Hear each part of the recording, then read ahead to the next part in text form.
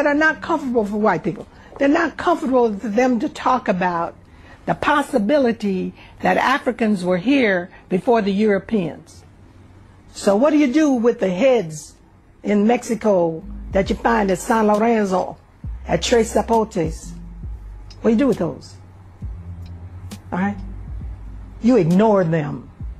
What do you do with Columbus's diary that says the Africans know a way to the west, but it goes around the doldrums, we would never survive? What do you do with that? You ignore it. What do you do with Balboa's diary that says we came upon this African village in the isthmus? How did these Africans get here? What do you do with that? You ignore it. Why? To preserve the myth that the Europeans were here first. What do you do with all of this written literature and history that says that Abubakar II of Mali sent 200 ships to the west? One came back and said they were afraid that the others disappeared. And then to have Balboa find this village that looks just like Mali, where he was, what do you do with this information? You ignore it.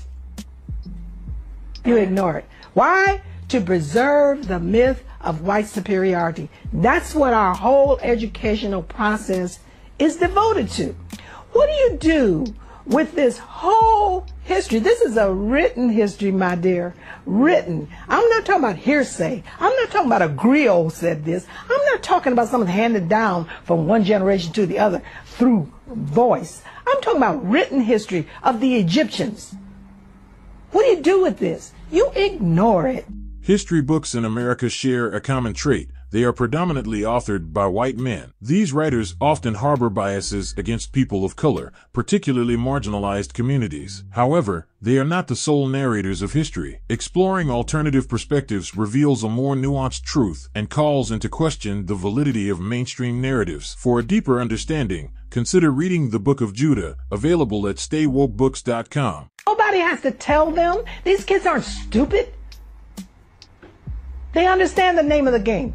What we're not telling our kids are the nature of struggle and who the enemy is, because we're scared. Because we're scared.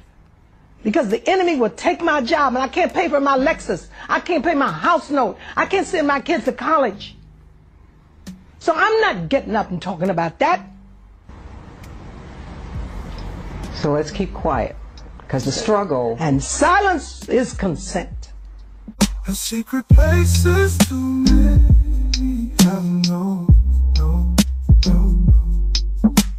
I'm just gonna let it go. I'm no Captain Silverhawk.